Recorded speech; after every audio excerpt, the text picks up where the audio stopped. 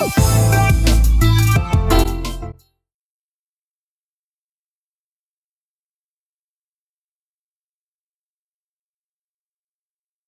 so I think that's pretty much about the comparable interface. Actually, I have taken a break, I slept overnight, and I woke up again, and I'm shooting again. So, okay, so I think whatever I discussed about the comparable interface is pretty much enough right now. And we can jump into the comparator interface. So right now you can actually question yourself that, okay, we already have a comparable interface, which is helping us to sort everything in a natural order. Then why we need a comparator interface? What is actually the comparator interface doing?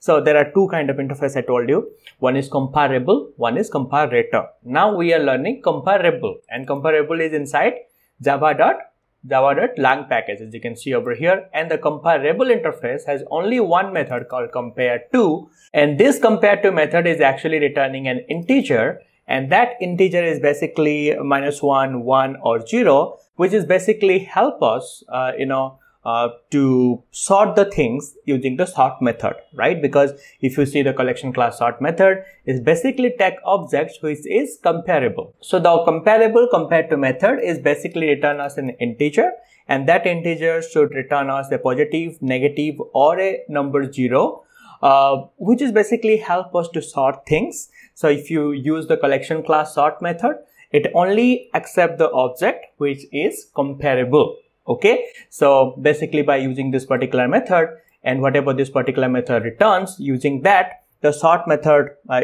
works with its logic and help us to sort all our numbers or string or whatever we provide to it. Okay, pretty simple. So any point of time, before I move into the next topic, I'll tell you, any point of time if you're getting confused, try debugging. Okay, if you see here in the song class also we have returned a comapreTo method. Okay, let me remove this minus sign from now. Let's say I want to sort everything in a ascending order, and any point of time you want to see what is happening internally, what you can do, you can come to the mp4.java class. Let's say let me remove all the songs from here. Let's say I'm removing all the songs. Let's say I'll remove this song and this song here as well. Let's say I have only two songs here, song 1 and song 2. Let me change it to song 2.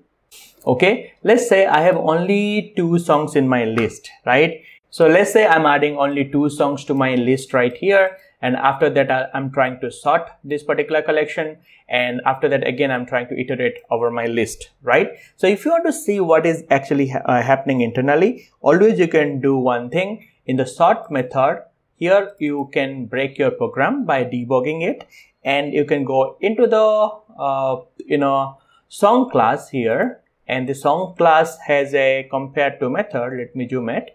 It has a comapreTo method right here, and I can put a debug point here as well in the line number 42. Okay, and after that I can debug this particular program, and we can see this comapreTo method is returning a negative number or positive number, and how it is actually returning. So how can I debug? Obviously I can go to my mp4.java class, then here I can do right click, then I can go to debug as and debug as Java application.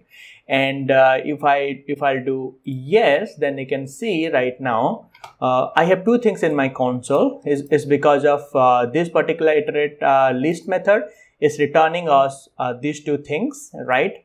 I mean whatever that we have right here right now, song 1 and song 2. Song 1 is Take Me to Your Heart, that's over here. Song 2 is As Long As You Love Me, which is right over here.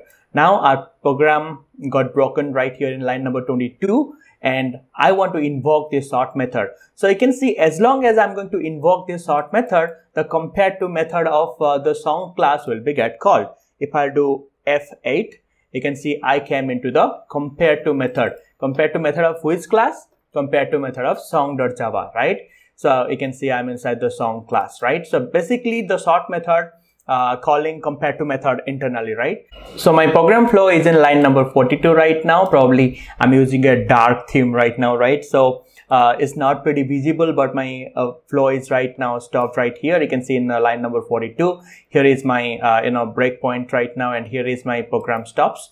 So if I can see over here, this dot get title, this is my current object. If I put my cursor right here, you can see the current object is Backstreet Boys, right? If you go to mp4.java, basically you can think like we have already added this particular song to the list. This song is Take Me to Your Heart is already in the list. Right now, whenever I'm trying to add this particular song to the list, As Long As You Love Me, which is song 2 right here, the sort method is basically trying to compare the song which is already there in the list to the song which we are going to compare. The second song is obviously As Long As You Love Me. So if I go back to the song.java, you can see this is the Backstreet Boys, artist is Backstreet Boys, title is As Long As You Love Me, and the another song object which we are getting, it should be what is the song? Take Me to Your Heart, right? Take Me to Your Heart is already there in the list. Okay, it's the first object. This is the object that we are trying to compare, the current object, right? So if you see, the current object title starts from A, okay, and the another song, this particular title starts from T. So you can see this title is A, starts from A, the current title is A, and the already existing title is T. So A comes before T or after T. Obviously A comes before T. So before means minus. So if I am going to execute this particular line, or if I can do Command-Shift-I right here, you can see it is giving us a minus sign. Okay, in the next iteration, this particular object will go to top and this particular object will come to down. The first object will come to down. Now if I'll do F8, see the console. So this one became the first and this one became the second. Okay, previously this one was the first and this one was the second. It's just, you know, swap the thing, right? It's pretty simple. I think you're getting it. Okay, so that's all about the comparable interface. Now let's talk about the comparator interface. Why we need a comparator interface.